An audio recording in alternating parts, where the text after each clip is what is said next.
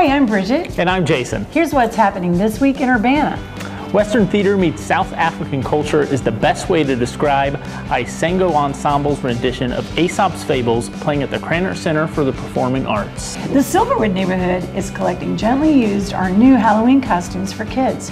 Drop those fun costumes at one of the places listed on this video. Farinelli and the King is playing at the Station Theater starting October 3rd until October 19th. Learn more about the Beckman Institute through puzzles and riddles and a pop-up created by CU Adventures in Time and Space. This event is free, but registration is required. Falling into the Blues is a free blues dancing festival held at Lincoln Square Mall. Grab some friends and a smartphone for an exciting photo artsogram scavenger hunt at Anita Purvis Nature Center.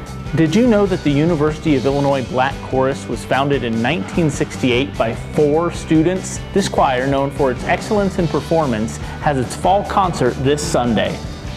You can have a big life in our small city. For the latest news about the city of Urbana, go to our website at urbanaillinois.us.